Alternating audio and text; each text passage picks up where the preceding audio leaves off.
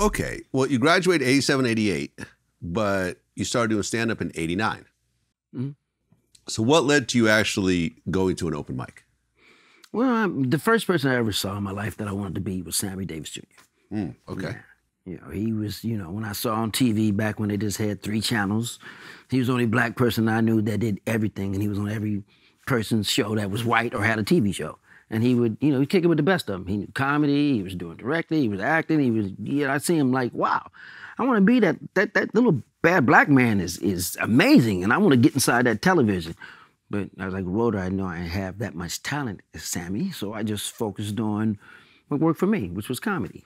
So using what I had, you know, for the years, I just took that on stage and been a military brat. That's very funny. Okay, so your first stand-up, I mean, the first time you took the, took the stage in an open mic, did you do well or did you bomb? First time I took the stage, I bombed. Okay. But it wasn't really a bomb. You just weren't that funny. It was a sit-down comedy. I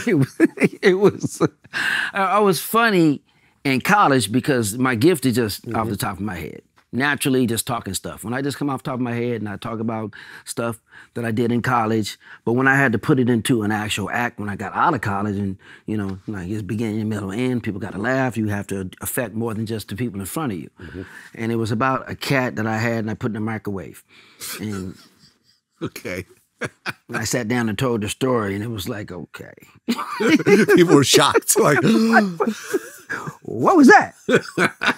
So the next comedian, I'll never forget it, he was good too. His name was Percy. I think Percy Taylor. He was popping back then. And I saw him, he got up and he did a whole bit on how I was not funny. How, I don't know, at first it's called stand-up comedy, not sit-down comedy, because I sat down and told it like I was giving a monologue or something. And, you know, I was like, wow. Because I did totally opposite of what I was trying to do. And I never forgot that. So I used that as motivation to, you know, to get back and get my chops right. And that guy has opened for me like lots of times. Okay. So at what point did you decide to move to LA? I always wanted to move to LA, but that was in '89. I had to go back and save my money up. Okay. So it was the same year you started doing stand-up? Well, I started in college, but I say I see what you're saying. Yeah. You don't really start stand-up until you start making money. So I moved to LA in '89, got there in March of '89, met the late, great Robin Harris, became good friends with him. He took me around a couple places. You had the Birdland, you know, in West that was in Long Beach, TK Kirkland. He was running that. And subbing for him was DL. DL was kind of subbing in for him. So, but TK and who had the biggest names, the first person I saw was TK. Right. And I was like, wow. This is LA comedy? He was out of control. Yeah, he's serious. Serious. He's a regular on my show. Yeah, good friends with TK. Yeah. But then I seen Robin Harris. And I was like, oh, wow. Now this is comedy. And I felt like Fred Flintstone because I came with my little, you know, St. Louis attitude. And I was trying to heckle Robin Harris and he made me feel like Fred Flintstone when he got that small. He took the whole audience and turned it on me and talked about me. And that was another thing that I used when I got to LA. It's like, I gotta be that guy. Do you remember how he clowned you? Oh yeah. What was he saying? Because he was talking about something, and I said, oh, shut up, you don't know. And he just snapped his fingers. Everybody got quiet. Everybody said, ooh, you don't know. And I was like, what? And my friend who I was sitting with, who invited me there, who was from St. Louis, I looked up to him because I dated I went to school with his sister. We were a little boyfriend, girlfriend back in grade school, but he was a big time guy out here. And he was like, man, dude, don't say nothing to him. You're gonna get us all killed. And Robin just focused on me and that spotlight got right on me. And man, I started shrinking. And before you knew it, my feet were swinging and I just wanted to run out the club.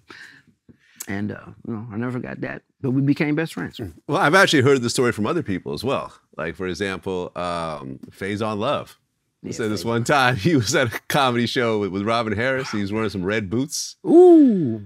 And Robin went in on him so bad that he went in the back and threw those red boots in the garbage. Threw them away. Threw them away. And I had some red shoes on, some red boots. And he talked about my boots so damn bad when I got on stage. I went downstairs and took the boots off and threw them in the trash. I was like, man, don't ever let me buy no goddamn red boots. Yeah, that was my first, and then going up to the comedy act in L.A. Who else? John Sally said he made the mistake of walking into a Robin Harris show with a pink suit. He said, look at this big Pepto-Bismol looking motherfucker. Pepto-Bismol. He said, went home and threw the suit away. Robin Harris would make you throw your clothes away. Clothes away. Or you could, back in the day, if they had social media, he made Tommy Hearns mad. Oh, like one boxer. time. Oh my God, Tommy Hearns used to come and he used to talk about how Sugar whooped on him. You know what I'm saying? Oh, right there in front of him. Magic used to come in there. He used to talk about how Magic couldn't talk back in the day. I'm serious. He had a lisp? He had a lisp. He was like, man, you better not be come up here talking like that. He was like, hey, I'm glad your passage was smoother than your voice. He used to say stuff like that. What, didn't Tiny Lister want to fight him? Like, Cockeyed Tiny all the time. all the time. Cockeyed is, and Robin would be like, all I gotta do is go here. You don't know who you're grabbing. He used to, Tiny took it too far. What would Tiny do in there? He would almost try to either get up there and fight, kick over tables, and do his, I'm from, because he was from Compton. He the whole Debo thing? Debo. No, he wasn't Debo. He wasn't Debo, yeah, but he was still the Debo attitude is what I'm saying. What was his wrestler name? Zeus. Zeus. He was Zeus. Nah, Yeah. I'm from Compton. You don't talk about we Compton. Everybody's like, who are you looking at? The stage is that way. So he tried to, the time he make it to the stage, Robert would run through the audience sometimes, like, hey, man, because he would try to choke him out or something. But yeah, it was, those are good times. God rest Tiny Lister.